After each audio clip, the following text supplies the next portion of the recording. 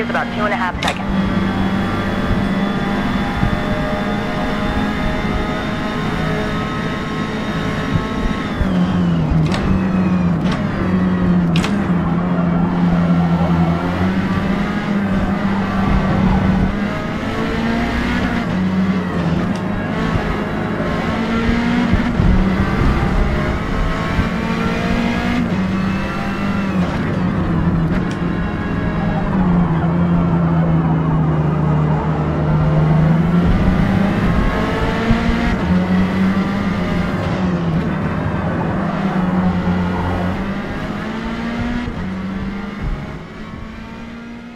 Alrighty, sim racers, if you want to have some more feeling in your wheel as you're racing out there on the track for Forza Motorsport 8 2023 edition, this is PC only.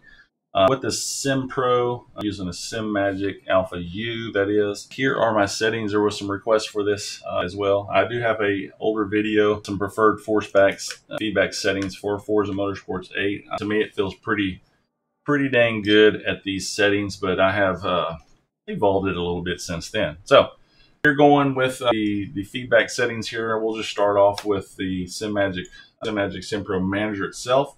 I've got force feedback at 90% of the 23 Newton meters. If you're using an Alpha at 15 Newton meters, of course, leave this maxed. And if you're using a Mini, leave this maxed as well. And if you're using a Mini, you're going to want to make this 100% as well. Maybe for the Alpha, you'll want to run 100%, test it and see. But generally, you want to set your force feedback in game first to where you're not clipping. Every time I select a new car that I'm going to play with, I will run through what you saw in the beginning of this video, where the steering torque is. I will run through that and start adjusting my force feedback meter in the game per that car until I get it within about 1.5 inches from the top line, or whenever it starts feeling really dead. Because some cars will feel very dead feeling. In other words, it'll feel numb in the steering wheel, and you're still about 2 inches from the max peak torque line there. And those tend to be front-wheel drive cars is what I noticed, like the Audi TT and some other front-wheel drive cars. Well, Audi's all-wheel drive, but some of the other cars, it tends to feel too dead in there. So I'll have to knock down the force feedback to get some granular feel in the wheel. So keep that in mind. Now, your GT3 cars and Formula cars, those work really good. Well, all of them work really good with the setting you see here, but in-game settings, I may have to play with it. But I'll get to that. So I don't need any smoothness. It's a pretty clean game, actually.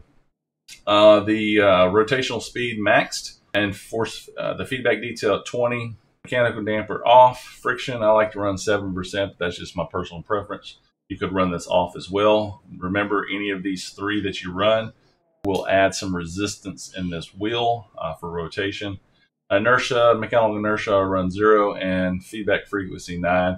Actually worked fine around 5. I've just been testing 9 to see if I see much of a difference. But 5 to 9 is fine on here. Just say go with 9, you'll be happy. I've been testing 9 and I haven't had any problems with it. So keeps everything nice and smooth and brings the details out in the track very well. So now that is the SimPro Manager settings. Let's look at actual in-game settings. There's the in-game settings. Now, keep in mind, I am in the car itself right now. This particular car is a Alfa Romeo, like a four-door sedan car, one you just saw in the race. And feedback scale on here is 65 on this one. Being a front-wheel drive car, I tend to get too much of a dead feeling on it. 65 felt great for this particular car, so that's what I end up running. I don't have any clipping issues as well with it. I could actually run it on up to 80% and still not have any clipping issues, but the wheel felt too dead to me. So I bumped it on down to 65. And actually even at 75, which is normally what I would recommend to start with. Well, that is what I recommend to start with. I recommend any car you start with, slide it over to 75 and go out on the track with a practice session and see how you like it. If it feels too dead to you and you're not getting any good feeling when you're loading up the tires in a curve, on straightaway it doesn't really matter. When you're loading it up in a curve, under load, especially with, say, if you don't have any good feedback through there under braking, because when you're under braking and you're in a curve, it'll load the tires up more as well, more so than it would under acceleration. But if you're not getting that granular feel, you want to bump this feedback down a little bit here to go with it.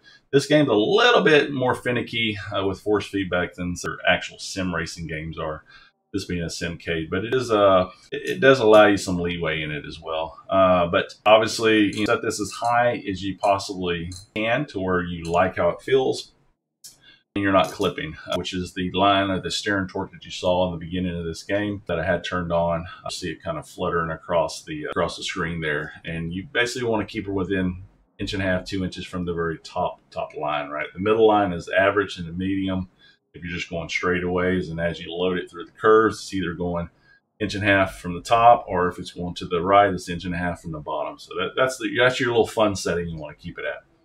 And so that's all the force feedback you need here. Now, I will say save that. If you go to your global settings now, you can change it all in your global settings as well if you want it to. Let's say, sorry about that, settings. If you want to do it here, by all means, go ahead and do it here. Of course, keep all your dead zones at 0. But when you come over to force feedback scale, I leave the global setting at 100. And like I said, I adjust it individually per car, because every car is a little bit different. Some of them I need to run it low, some of it I can run to 100, but mostly all of them I start at 75%. So if you wanted to just fool with it at this point here, then you go ahead and set this at 75%, and the rest of my settings I have here.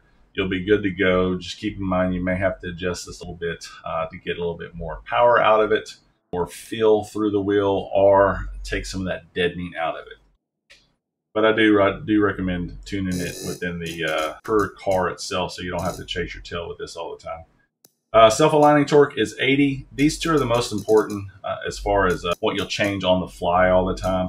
The self-aligning torque 80 to 100. Don't ever go above 100. You won't need it on this wheelbase.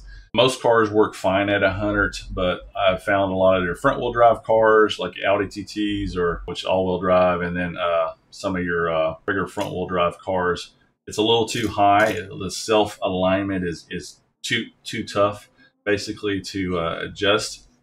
So you'll notice that, because when you're going down the straightaway, the dip into the curve, you'll be fighting this wheel, and it won't feel natural to you like a normal power steering type car would feel.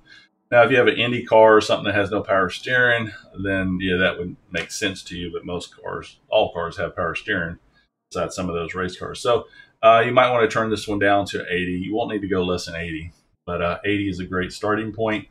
If you want a little bit more self-alignment, just start bumping this up to a little bit higher level, no more than 100.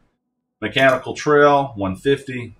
Pneumatic trail, 50. This is mechanical is just like what you see here. I won't explain all this to go deeper. I have another video that you can go check out on the Forza settings that explain all these settings a little bit deeper. So, but for now, 150, pneumatic 50, roads feel scale 40, load sensitivity 60. These three, wheel center, wheel damper, center spring scale, and dynamic damper behavior 0, steering sensitivity and linearity at 50. And that's it.